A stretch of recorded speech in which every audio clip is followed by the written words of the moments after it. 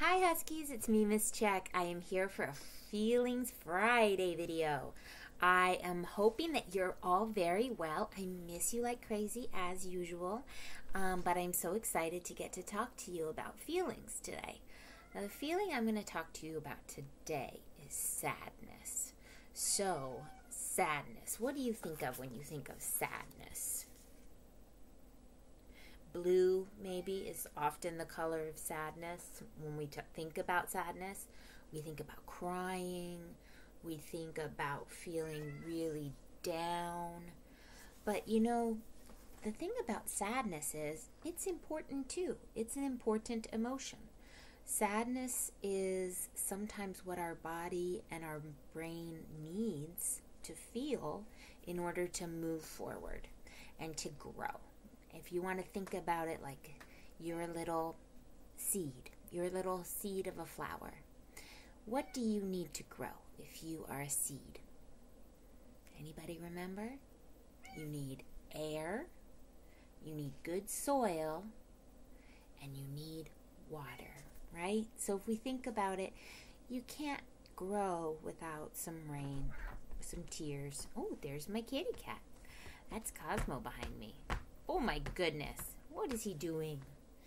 Anyway, I'm going to read a book called When I'm Feeling Sad.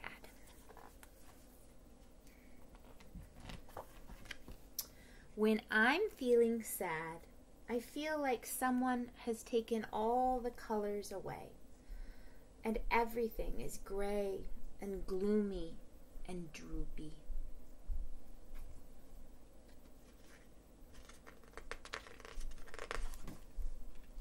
When I'm feeling sad, I feel like I could cry and cry and cry so much that I could make a flood. Have you ever felt like you could cry and cry and cry so much that you could fill a whole ocean?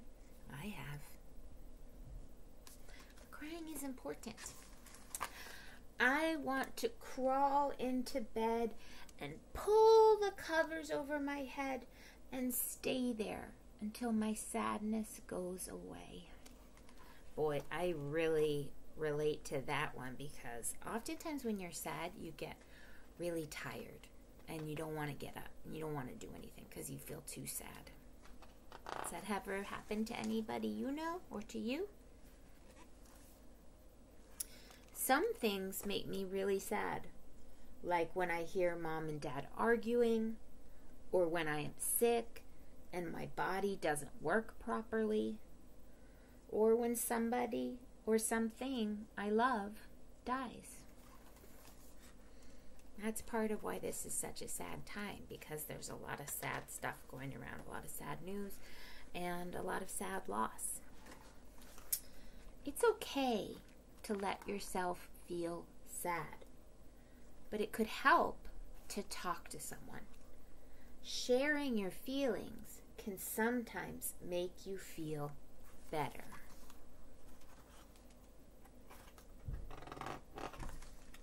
When I'm feeling sad, I try to be kind and gentle to myself.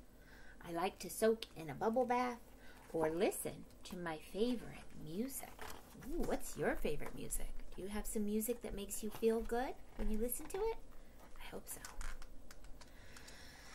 Sometimes just being with my family makes me feel better, or my friends, even if I don't want to talk. Sometimes just cuddling up makes you feel better. But the nicest feeling of all is when a kind person gives me a hug and says, everything is going to be okay. Okay, so first of all, I want everybody to give yourself a big hug. You can imagine that I'm giving it to you if you'd like, or you can give yourself a hug. And I want you to say, everything is going to be okay. I know it can be hard to believe that sometimes, but it really will be okay. And things will pass. Like we said before, emotions, feelings are just like the weather. They come and they go. So just like the rain, sadness comes, but it also passes. Okay, and it helps us to grow. So I have a question. What are some things that make you feel sad? Think about that. Is there a time that you have felt really sad? Do you feel sad nowadays, or do you feel happy? That's okay too. Or you feel nervous, or you feel scared. All of those are feelings. And when we can name them, and when we can talk about them with someone, we really feel better. Okay? So I want everybody to think of one person you could talk to if you were feeling sad. It can be more than one, but everybody needs at least one. A grown-up that you would talk to if you're feeling sad. I hope you know you can always talk to me. You just have to email or call, dojo message, whatever, because I want to be there for you. But I bet you have somebody closer to home who you could talk to if you're feeling sad.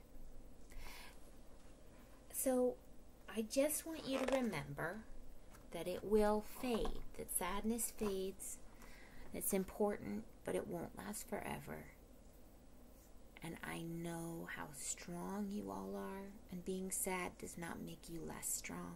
Crying does not make you less strong. You're just noticing things in the world, and right now there's a lot of sadness. So you're not crazy, it's not too much.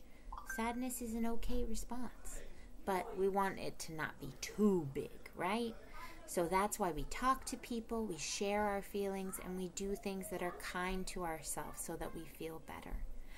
Okay, Huskies, I will be back next week, not Monday because that's a holiday, but next week for some more videos. I hope you all have a wonderful weekend. Please repeat after me. I take care of you. You take care of me. We take care of each other because we're a family. Okay, Huskies, take care. See you later. Bye-bye.